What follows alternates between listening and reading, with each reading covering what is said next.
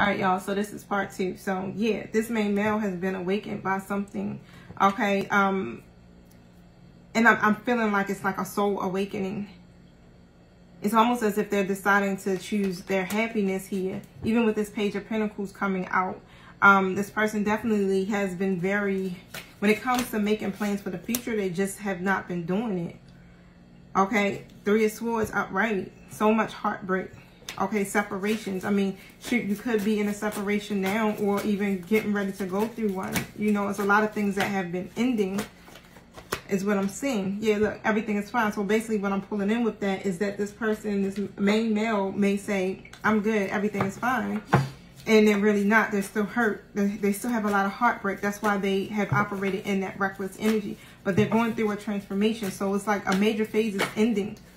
Some type of phase is ending. And it's happening quickly is what I'm hearing here. All right, so some stuff is definitely being made clear here involving this person.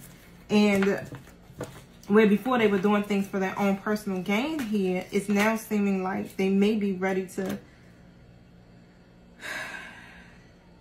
They've been holding on tightly to whatever it is that they got to say. It's like they have not been saying it. Page 4 of Pentacles coming out, okay, next to the Page of Swords. And instead of them communicating and executing these ideas, this person has been literally on the defense.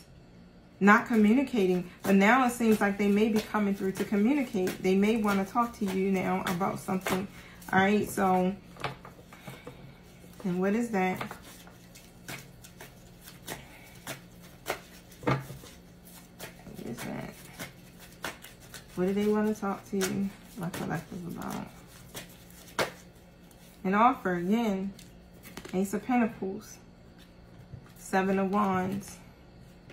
And I got this Judgment card behind it, but maybe that could have came out wrong. Let's just put it that way, okay? And I'll pull on it though. But again, it's like some type of opportunity. They want to offer you something here.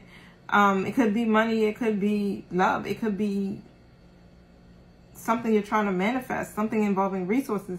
I don't know. It's like here with the 7 of Wands, it's protectiveness. It's like this person is very protective over you because it's a lot of adversity here or people or things like that may challenge you. Okay, but I do see that you are protected though at the end of the day. But whatever it is that's going on here, why is this Judgment in the reverse? They may have been lacking the self-awareness or their self-doubt, a lot of self-doubt. Yeah, the Knight of Cups in a reverse position. This person has not been really following their heart, okay? That's because they lack the self-awareness.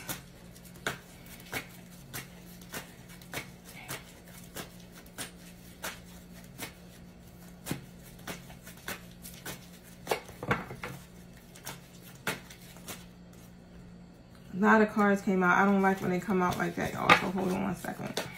I'm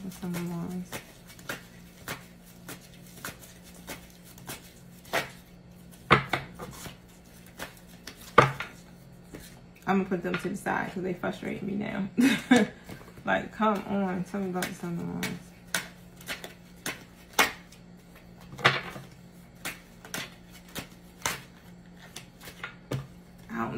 Look, maybe the message ain't supposed to come out. I've been getting stuck. Tell me about the 7 of Wands. Yeah, it's like you could be blocking your intuition here. Okay, like you don't even see this coming. You can't even see this coming because you may look at this person like they lack judgment or self-awareness, or they be always in their ego, like they not really gonna come in and do nothing here. This ain't gonna go nowhere. This person ain't gonna offer me nothing. So you may even have been like really trying to protect yourself from this person, or you put yourself in a bubble, like you're shielding yourself at this point, and really trying to stay connected to your center is what I'm saying. You're trying to stay balanced, okay, as well. And this situation definitely makes you feel unstable or something here. But the Star card comes out, so yeah, whatever is happening here, it's some things that's really moving. Something is coming in. This is going to be abundant, y'all. Like, I'm talking about overflowing here. Okay, you could be literally like in the limelight shining or whatever. But, however, it's like High Priestess in the reverse. Yeah, it's like you can't really see, though. You may not see this.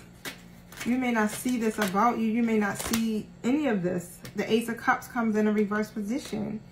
Only thing you may see is that is a lot of negative changes. It's like you're unfruitful in love or whatever it is. That's what you see. But you're actually the Queen of Wands. You're actually like really shining. Okay. I mean, for real. Like whatever you're doing here is like you're sitting pretty right now.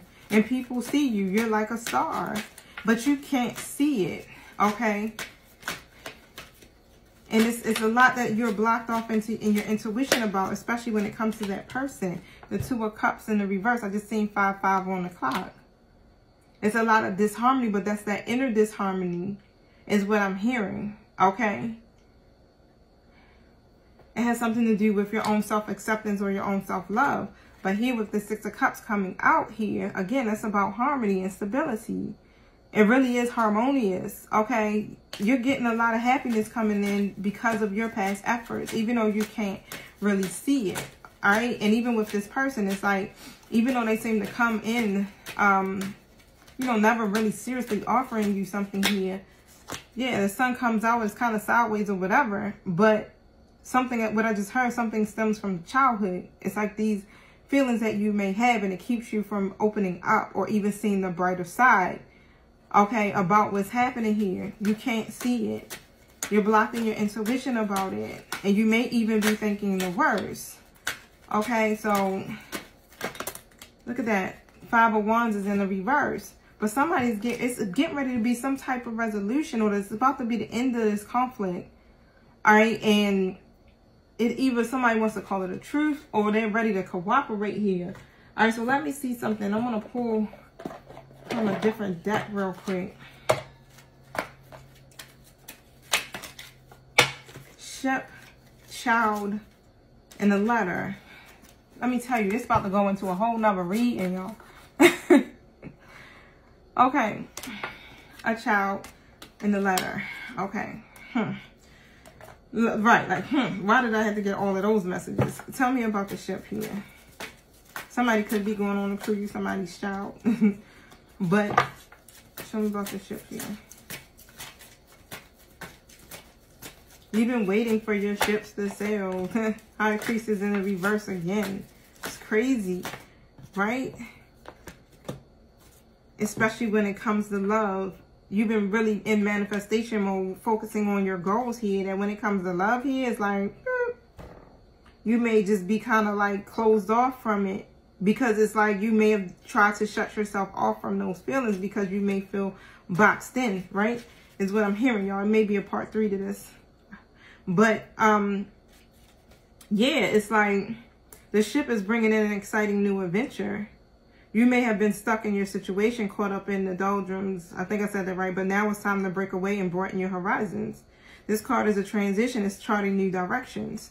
Okay, so it's some things here that are shifting. And you don't actually see it yet. You don't see that things are changing, is what I'm hearing. All right. And then the child comes out and it says, see things through a child's eyes. All right. Don't overthink the situation. Approach this with a beginner's mind. The child card is about new beginnings and fresh starts, depending on the circumstances. Okay, so the child card can also indicate the debut of a creative endeavor or career move, youthfulness, new approaches, cheerful honesty, open-minded. It also can represent a youthful person in your life, but in this case, I feel like it means it's representing you. And there could have been some type of text message that's going to come through, or something here that's going to come through the mail here in regards to that. Tell me about the letter.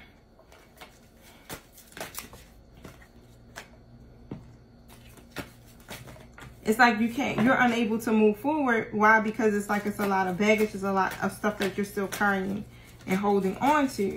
Okay, so when somebody texts you, you may get like whatever that fear is or whatever you're holding on to, it kind of like resurfaces. Nine of Pentacles comes up. A lot of stuff has to do with your money that may be kind of like making you feel weird, especially, right? But